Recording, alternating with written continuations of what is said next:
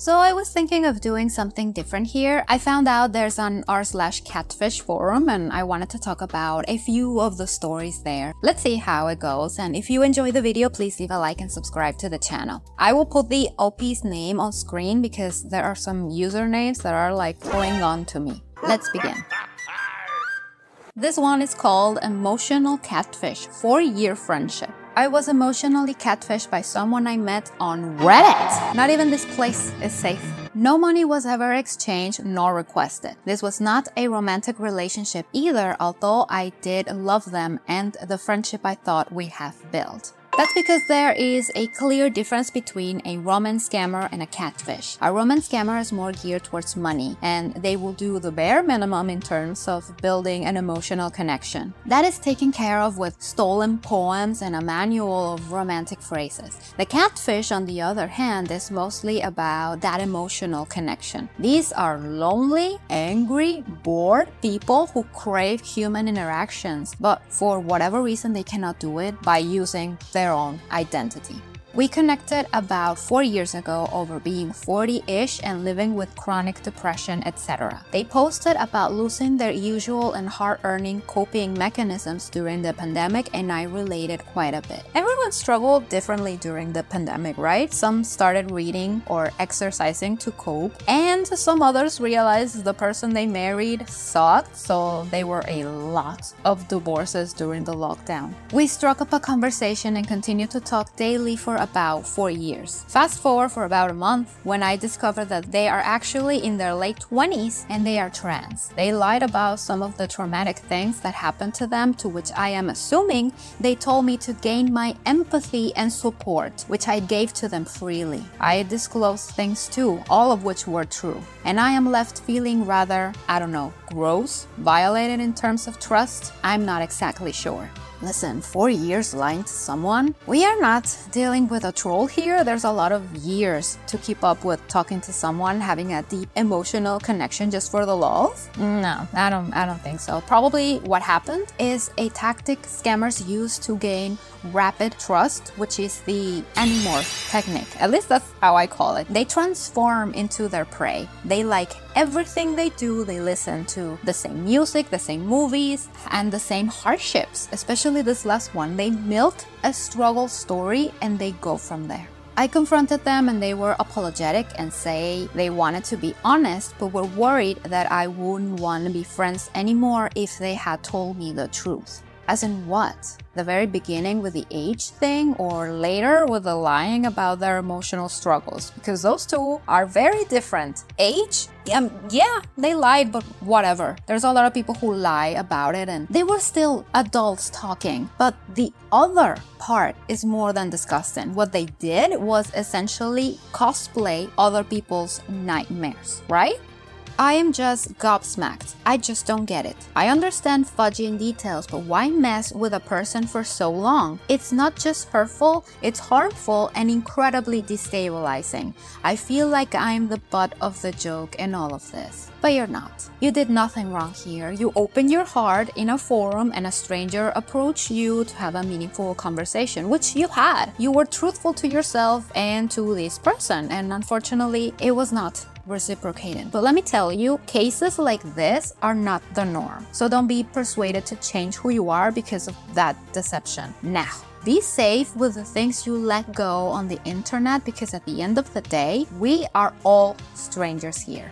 I'm at a loss. Why would someone do this to someone else? I get that people are lonely and sad and mentally unwell, but why mess with someone for so long? I'm heartbroken still, as I miss the friend that I thought I had and realized that I had invested a lot of time in someone that was not really real. It's crazy making. I feel incredibly stupid and sick to my stomach still. Because people like this prey on the vulnerable, and like you said, they are lonely, they are sad, and they are mentally unwell. They create a second life and live it up until their life end up eating them. 4 years of lying implies a big notebook next to the computer just to keep up with every single detail they told. That sounds exhausting and deranged. And this is an edit the OP wrote. Video calling. I am profoundly deaf. Video calling with hearing problems, I think, it's not as easy as it may seem. I will, however, make arrangements to do so if I find myself making an acquaintance online in the future. Okay, let's just Alex Jones this a little. What if the catfish meddled with the audio and gaslit OP into thinking it was their ears the problem? Could it be that the catfish lied about the audio just to avoid a physical encounter? I mean, they're not to be trusted, so what do you think?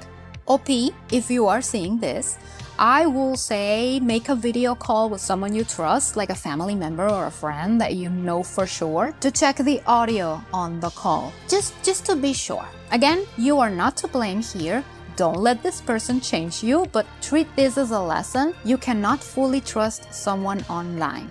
I wish you the best in everything and thank you for opening up to us. The next one is called Dating Someone for 6 months Now. Am I catfish? Please someone check and help me. I met a guy from Kick. He's 24 and owns a business with his brother. So to make the story short, we exchanged pictures, started talking and fell for each other. I started to ask him if we could have a video call. He said he is going to my country anyways and we don't need that. I'm sorry, what? How does that have to do with anything? You can video chat and travel. Those two things are not exclusive. You know what? It reminded me of something I did. I kind of pulled something similar like this. When I was 7, the teacher handed us our graded exams to give to our parents so they can sign them and give them back to the teacher so she could know the parents are aware of the kids' grades.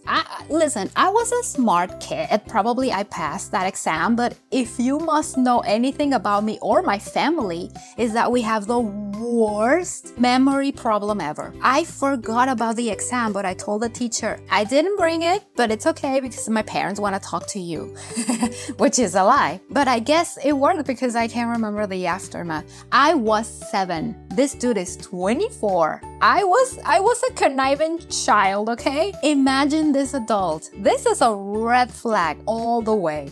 He also said that he doesn't trust all these companies stealing information and such, so I respect that. Oh, we are having another Alex Jones moment. I eat babies, I eat them every night, I eat them with barbecue sauce. Creepy coincidence. So this guy doesn't have a Meta account, so no Instagram, no Facebook. I mean, does he have a phone? What a wacky conspiracy theory, a dumb one. So before I get madly in love with him, can someone please check if he's a catfish? I want to make sure before I picked him up at the airport, he might not end up showing up. Ugh, I don't believe in conspiracy theories, but let's just go full tinfoil hat in this one. This person knows who you are and how you look.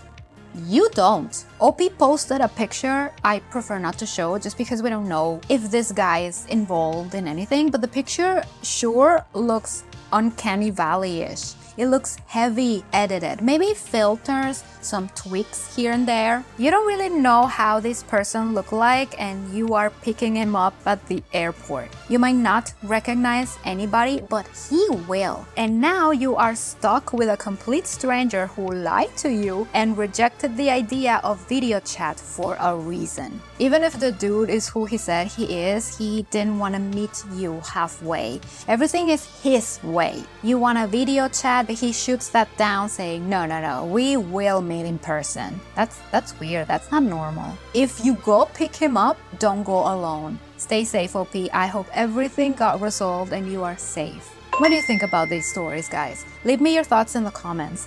Don't forget to subscribe and leave a like. It really helps. I will see you in the next video. Thank you for watching.